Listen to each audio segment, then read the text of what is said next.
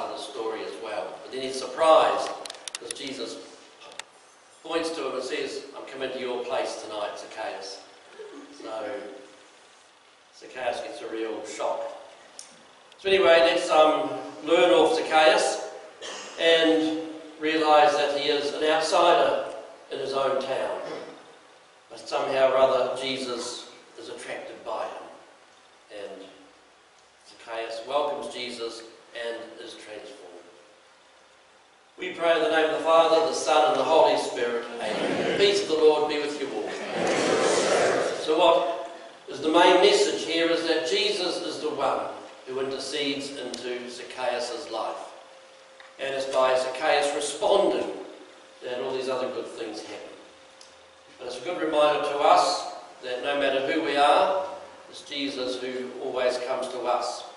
And this is really affirmed in the first reading from the Book of Wisdom, a marvellous reading about God affirming us, and He's always there encouraging us.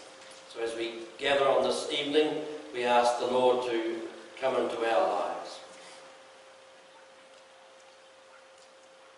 Lord, have mercy. Lord, have mercy. Christ, have mercy. Christ, have mercy. Lord, have mercy. Lord, have mercy. May Almighty God have mercy on us, forgive us our sins, and bring us to life everlasting. Amen.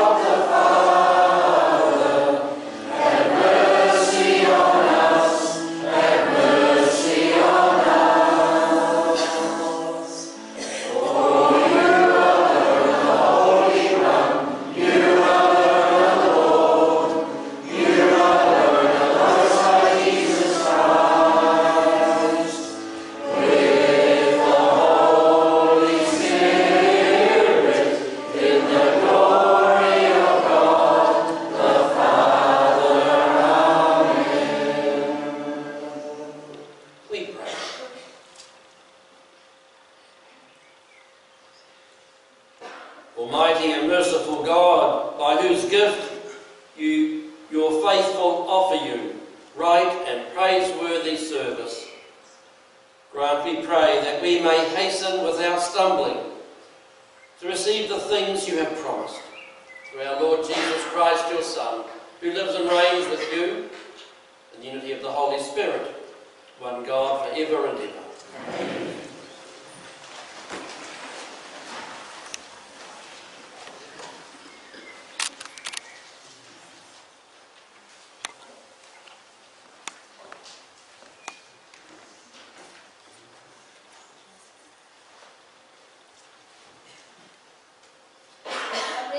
From the Book of Wisdom. In your sight, Lord, the whole world is like a grain of dust that tips the scales, like a drop of morning dew falling on the ground. Yet you are merciful to all, because you can do all things, and overlook men's sins, so that they can repent. Yes, you love all that exists. You hold nothing of what you have made in abhorrence. For had you hated anything, you would not have formed it. And how, had you not willed it, could a thing persist? How is it preserved, if not called forth by you? You spare all things, because all things are yours, Lord, lover of life. You, whose imperishable spirit is in all. Little by little, therefore, you correct those who offend. You admonish and remind them of how they have sinned, so that they may abstain from evil and trust in you, Lord. The word of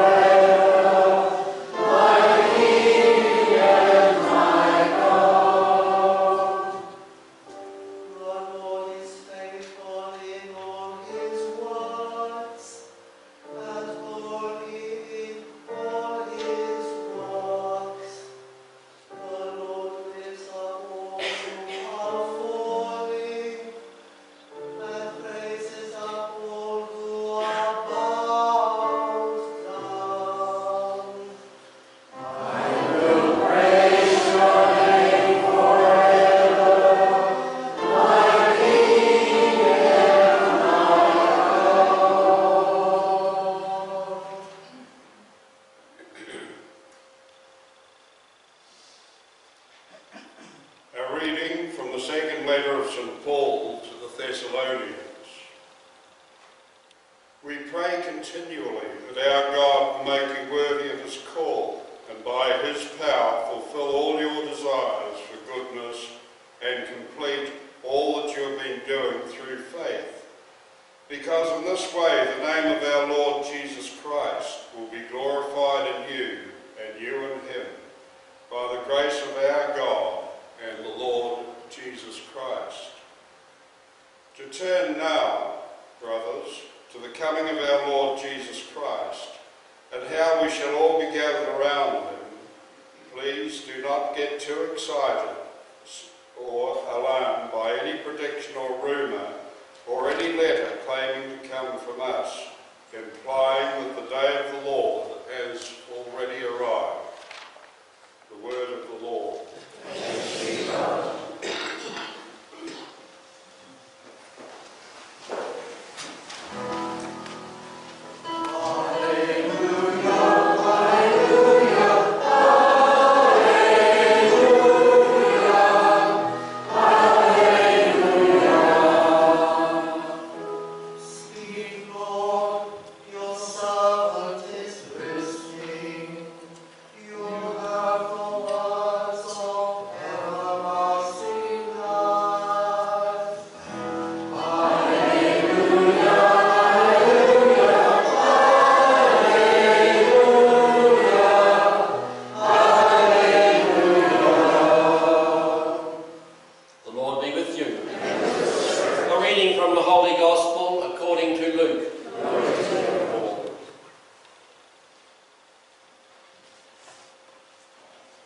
Jesus entered Jericho and was going through the town when a man whose name was Zacchaeus made his appearance.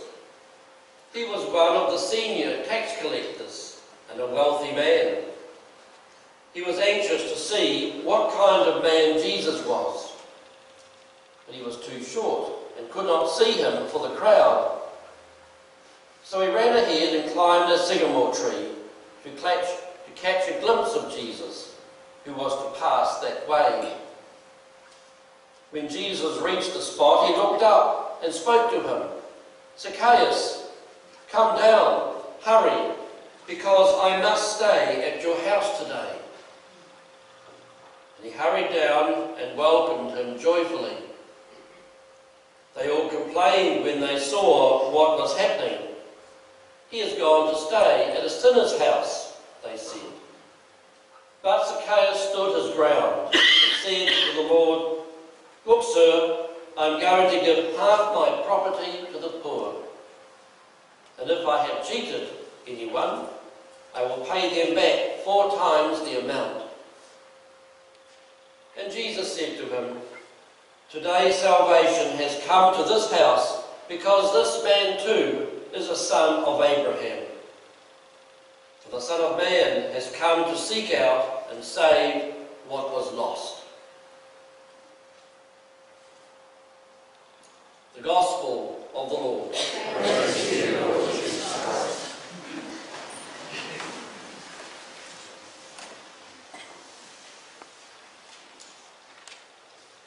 Believing that God was the one and only true King, the Jewish people thought taxes should pay for the upkeep of God's house, the temple. Unfortunately, the Romans did not agree with them.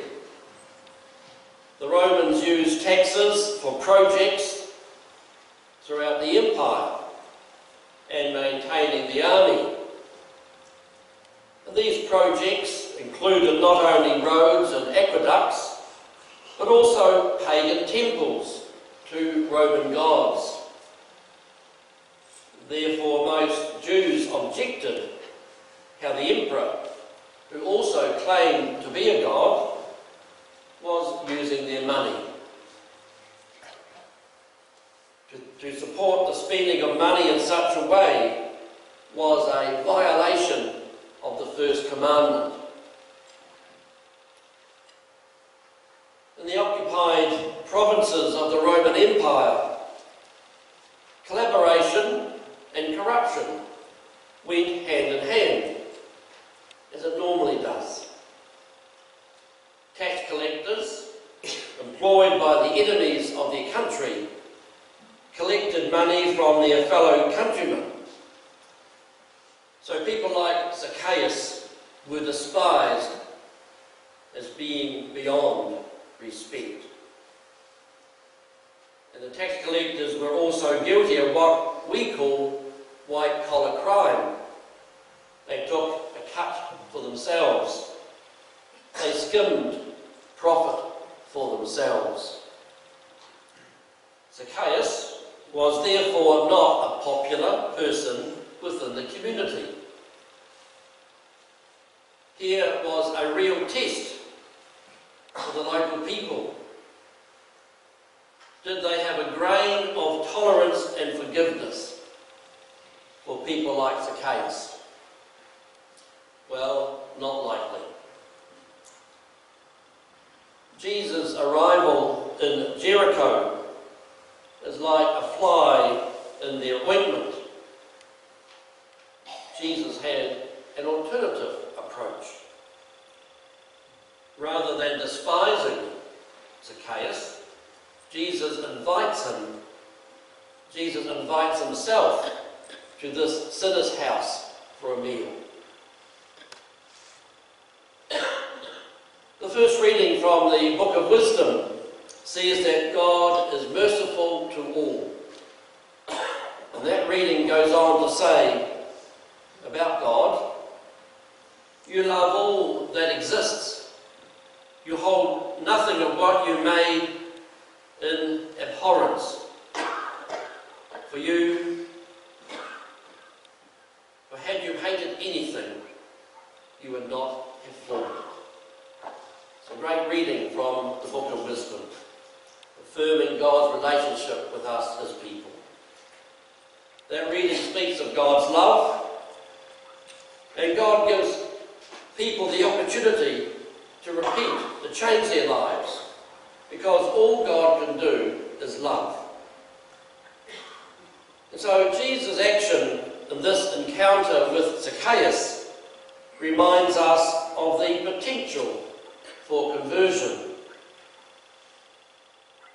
And those who attended John Pridmore's parish mission were also reminded of the gift of conversion.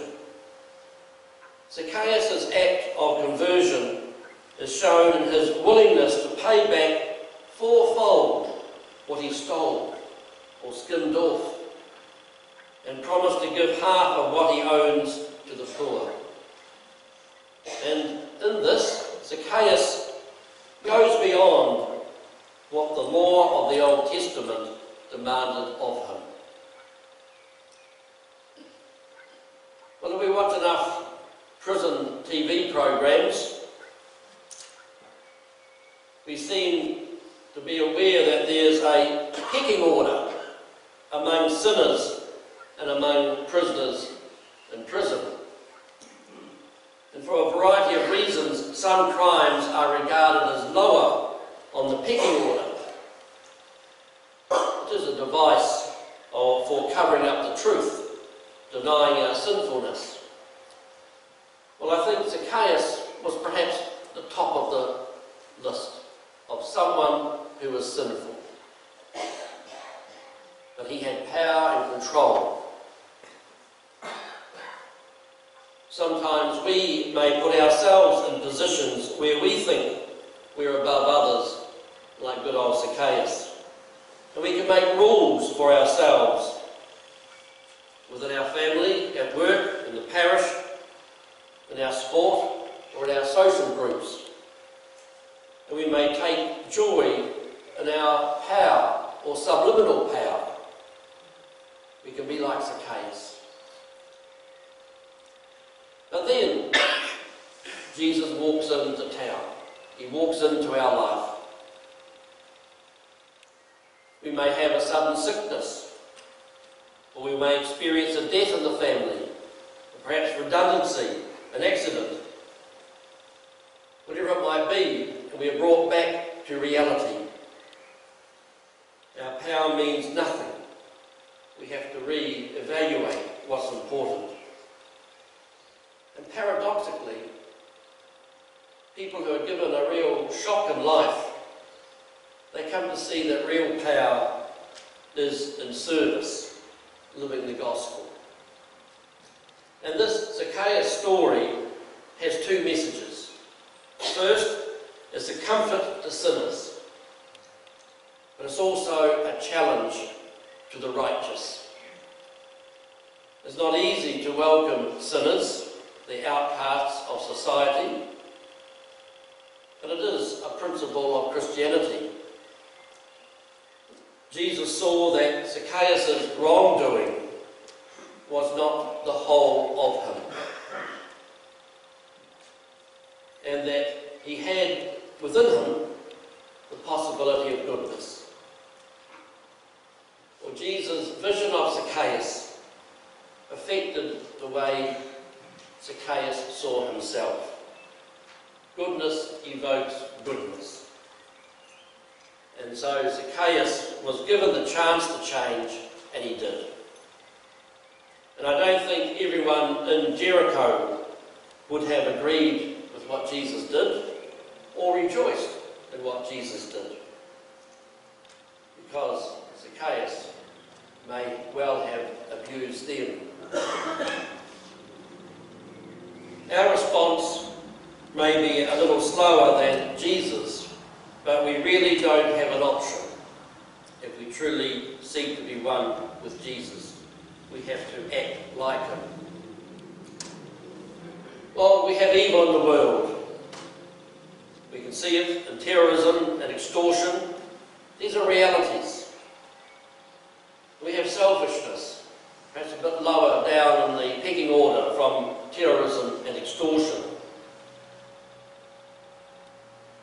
But selfishness can also be dominant in the way that we relate to others. Is the possibility of conversion possible for people who act in a selfish or evil way? Well, Zacchaeus reminds us it can happen. And this story about Zacchaeus really affirms this. Jesus is teaching us about the importance of our attitudes and our actions. We shouldn't refuse to act because of our prejudice or self-righteousness. Often we just put the focus on Zacchaeus, how he changed. But I think equally important is the response of the people of Jericho. How did they respond? A resolution to divisions and the possibility of conversion are always real options.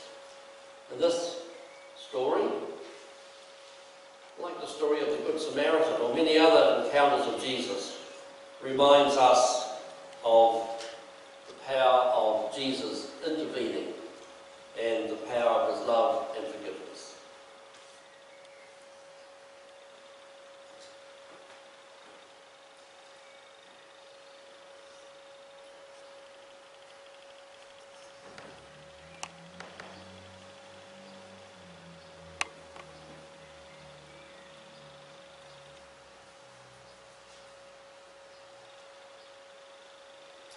So we now proclaim our faith. I believe in God, Almighty, creator of heaven and earth, and in Jesus Christ, His Son, our Lord, who was conceived by the Holy Spirit, born of the Virgin Mary, suffered under Pontius Pilate, was crucified, died, and buried. He descended into hell. On the third day he rose again from the dead. He ascended into heaven, and seated at the right hand of God, Father Almighty. From there he will come to judge the living and the dead. I believe in the Holy Spirit, the Holy Catholic Church, the communion of saints, the forgiveness of sins, the resurrection of the body, and life everlasting. Amen. And Lord God, we come before you. We offer our prayer. We pray for Pope Francis, Bishop Paul, and all clergy. Please guide them all to make make you better known and loved. Lord, hear us. Lord, hear our prayer. We ask blessings on all those recently elected to public office. May they serve our communities honestly and with due diligence. Lord, hear us. Lord, hear our prayer. For all those who are to receive the sacrament of confirmation shortly, may the Holy Spirit fill their hearts with his love. Lord, hear us. Lord, hear our prayer. May those who serve us in Parliament be given the gift to judge rightly the true value of all human life. Lord, hear us. Lord, hear our prayer. We pray for the recently deceased of our community, Leo Hand, Joan Oakley, Don Simpson, Colin Callagher, Maureen Quinn. May they now know the joy of your heavenly kingdom. Lord, hear us. Lord, hear our prayer. The loving Father, we come to you with these prayers and we offer them in the name of your Son, who lives and reigns forever and ever. Amen.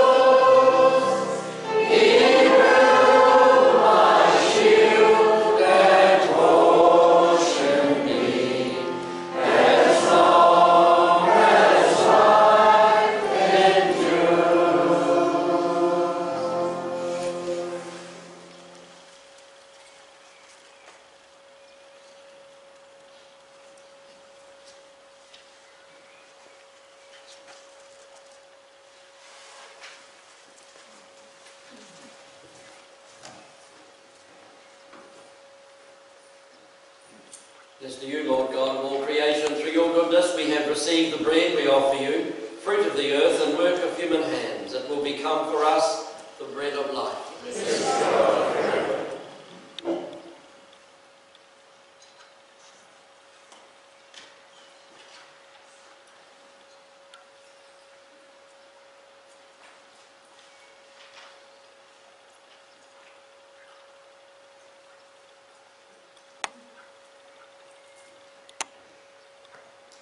Blessed are you, Lord God of all creation. Through your goodness we have received the wine we offer you, fruit of the vine and work of human hands. It will become for us our spiritual drink.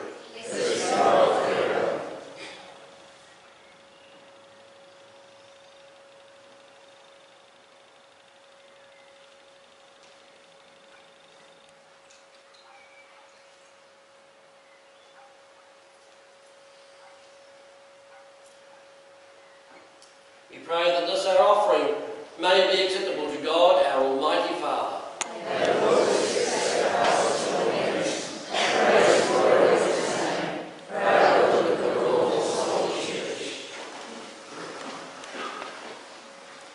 May these sacrificial offerings, O Lord, become for you a pure oblation, and for us a holy outpouring of your mercy.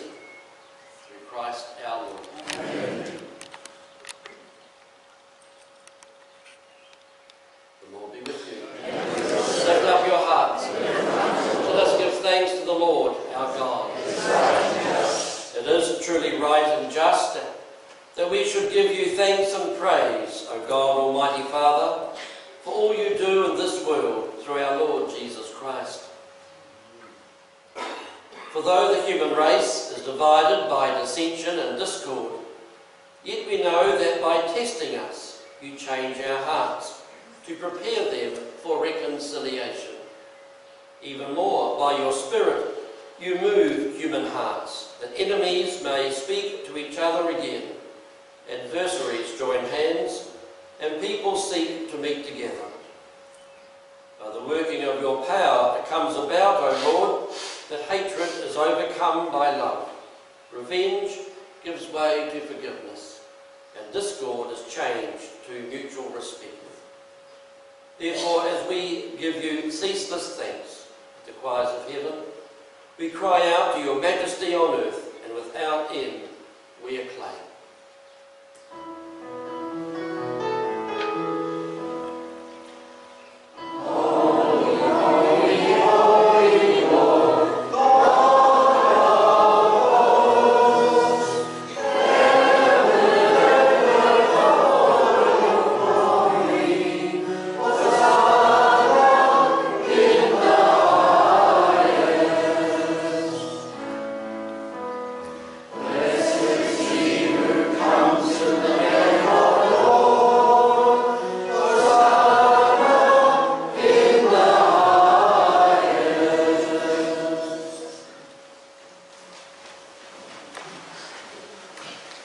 You, therefore, Almighty Father, we bless through Jesus Christ, your Son, who comes in your name.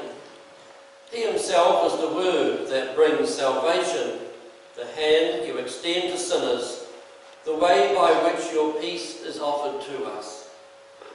When we ourselves had turned away from you on account of our sins, you brought us back to be reconciled, O Lord, so that converted at last to you, we might love one another through your Son, whom for our sake you handed over to death.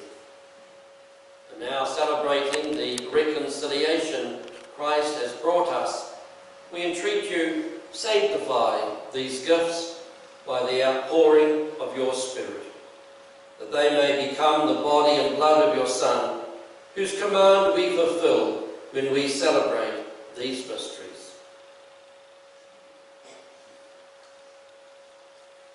For when about to give his life to set us free, as he reclined at supper, he himself took bread into his hands, and giving you thanks, he said the blessing, broke the bread and gave it to his disciples, saying, "Take this, all of you, and eat of it, for this is my body, which will be given up for you."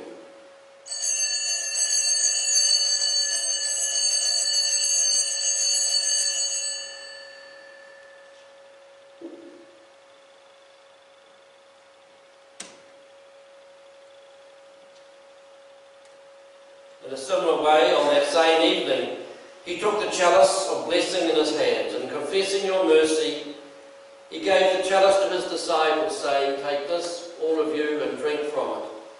For this is the chalice of my blood, the blood of the new and eternal covenant, which will be poured out for you and for many for the forgiveness of sin.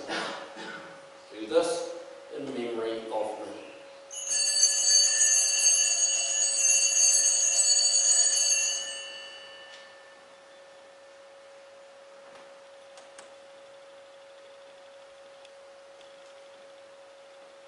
The mystery of faith.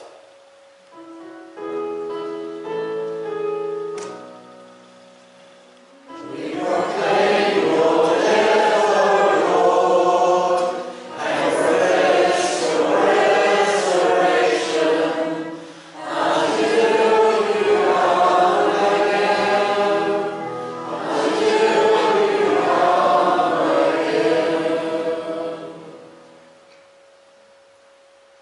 celebrating therefore the memorial of the death and resurrection of your Son, who left us this pledge of his love, we offer you what you have bestowed on us, the sacrifice of perfect reconciliation. Holy Father, we humbly beseech you to accept us also together with your Son, and in this saving banquet, graciously to endow us with his very Spirit, who takes away everything that estranges us from one another. May he make your church a sign of unity and an instrument of your peace among all people. May he keep us in communion with Francis, our Pope, and Paul, our Bishop, and all other bishops, and your entire people. Just as you have gathered us now at the table of your Son, so also bring us together with the glorious Virgin Mary, Mother of God, with blessed Joseph, his spouse, with your blessed apostles, the martyrs, and all the saints, with our brothers and sisters, and those of every race and tongue who have died in your friendship.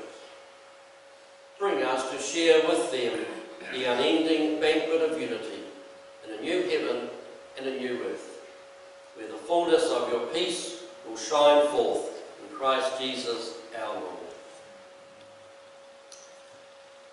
Through him and with him and in him, O God, Almighty Father, in the unity of the Holy Spirit, all glory and honour is yours, forever and ever.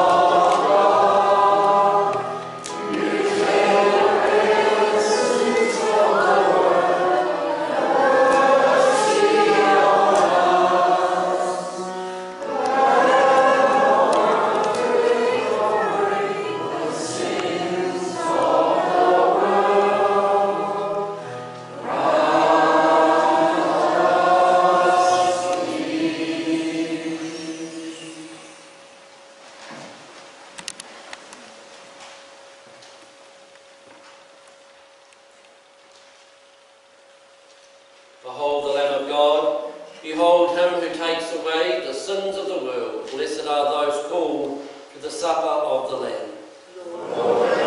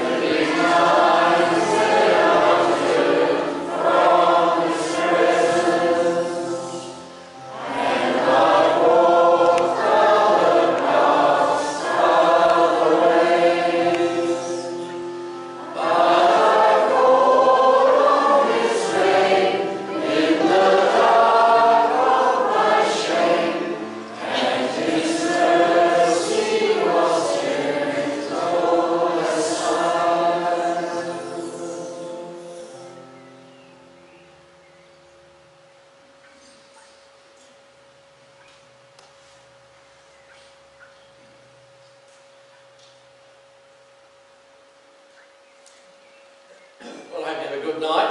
It's not so late tonight, is it? Just not advertise it properly in the paper. An hour to muck around with is ridiculous. I just want to see the kick-off, not about all the other carry-on beforehand. Never mind, I know better. Not together there at 8 o'clock tonight, but at 9. So, anyway, it'll be a good night, I'm sure. So we stand for our prayer of thanks and thanksgiving. May the working of your power, O Lord, increase in us, we pray, so that renewed by these heavenly sacraments, we may be prepared by your gift for receiving what they promise. Through Christ our Lord. Amen.